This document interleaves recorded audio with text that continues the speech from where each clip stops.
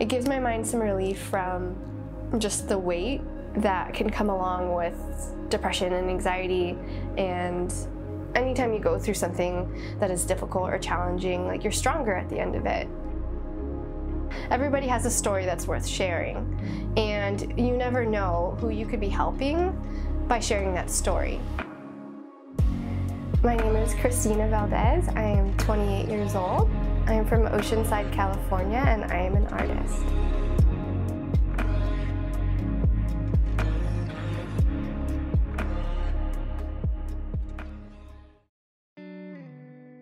I've been making art ever since I was a little kid. My mom and dad both worked really long hours when I was a kid, and so it was just something that I used to fill my time, and I just loved it. And I don't really know at what point in my life it got into my head that, like, artists don't make money, and basically it's a waste of time. Nothing really, like, lit me up like art and doing creative things.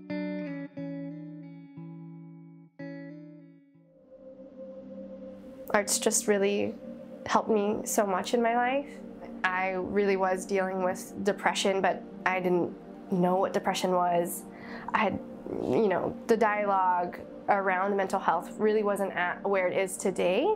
And yeah, I was just sad, and I didn't know how to express myself in any other way other than art. Art's a working meditation for me. The time that I can just not think of anything that's stressing me out or hurting me or whatever for like hours at a time. Before that, I would just sit and dwell and just let my mind run, and I had no like release or nowhere to put it.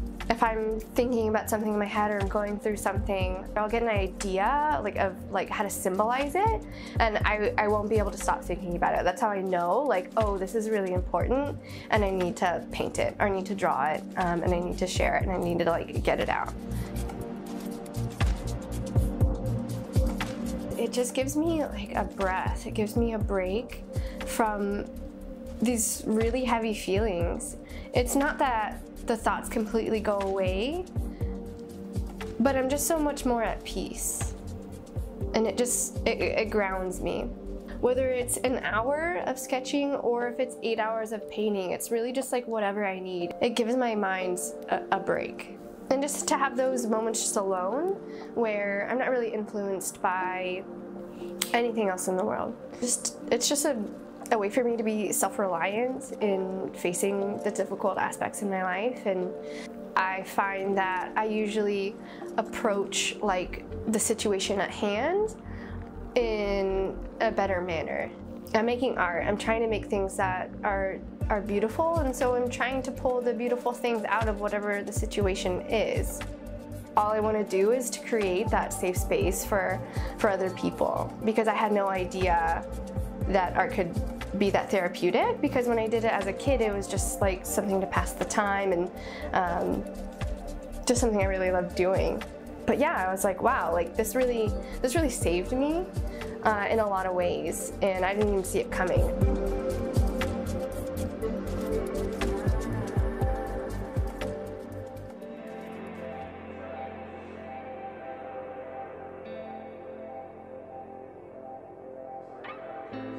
I started making art that was about what I was going through, and I'm a woman, so I like to draw females, and I feel like the natural elements are a really amazing symbol for human resiliency.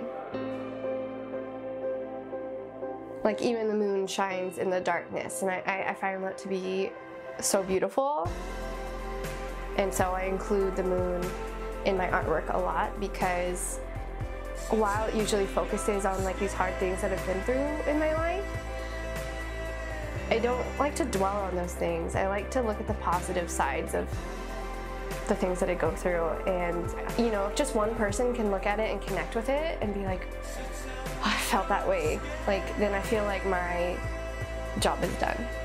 I've gone out in the world and I've seen art like that, and just that moment of, I'm not alone, it's all gonna be okay. It's so important, and that's all I want to do.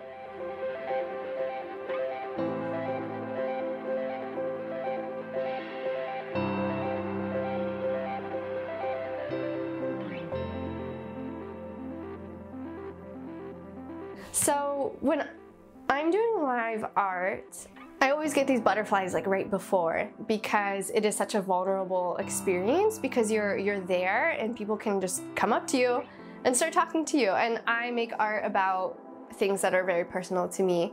And it's something I've been practicing ever since I started art, is being able to like express that like through my words. And so I always get these butterflies like right before, but they're good butterflies, you know, and I set my stuff up, I put the canvas up, and then once I'm going and the music starts, I feel so happy and I just feel really in the zone.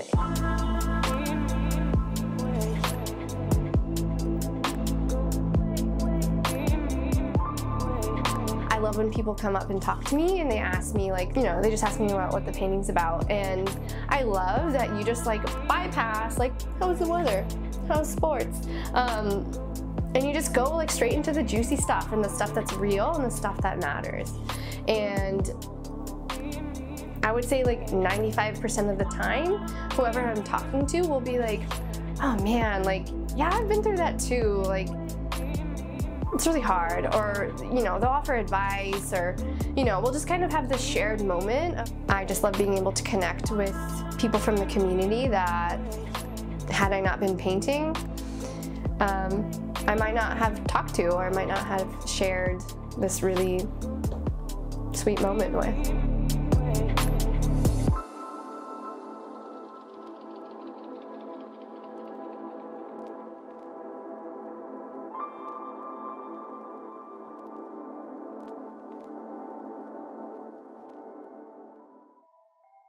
I really enjoy so many different types of art, anything that really lets me express myself and lets me just be in it for hours. You know, I love printmaking, I love illustration. Recently I've been exploring ceramics, and that's been really fun.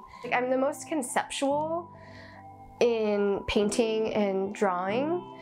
With ceramics, I'm a little bit more whimsical, and I like to do things just to like bring joy to others. Like I've been making these little series of astronauts, and they're just so cute and little, and I just like to just make things kind of just more for fun. I think because I played with clay a lot as a kid, and so I feel like a kid again when I'm in ceramics and I'm just playing with the clay, and so those things are more playful. So for the past 2 years, I've been working with elementary-aged students as an art teacher, and my reason behind working with that particular age group is because I never want a child to get in their head what I got in my head, which is artists don't make money, it's a waste of time, don't even bother. All I want to do is show them like, hey, it's possible, and just be like the person that I wish I had when I was that age. If I could just do that for one child, then I just feel like my life purpose is done, you know? Like, to have that sort of impact is so meaningful for me. Oh yeah, it's possible, and my creativity matters.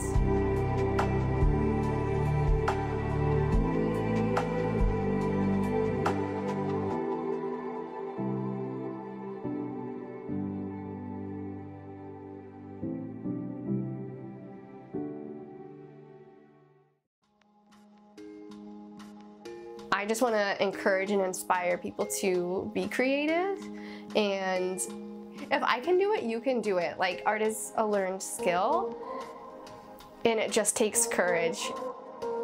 My hope is that people just don't feel alone, and they feel a sense of connectedness, even if it is a stranger or someone I don't even know. Like, that doesn't even matter, right? Like, it's like, oh man, like, okay, like, someone else is feeling that way. I'm not alone. Like, we're all in this together. I feel like human beings are meant to be creative. I think having some sort of creative outlet in your life is so healing and so necessary. That is probably the hardest thing about art, is not listening to all the self-limiting beliefs of like, oh, I'm such a bad artist, or I'm not creative, there's no way, or if somebody in your life has told you like it's a waste of time. Don't, like, that's the hardest part, is just shutting those thoughts off and not listening to them. Don't let yourself get in the way of yourself.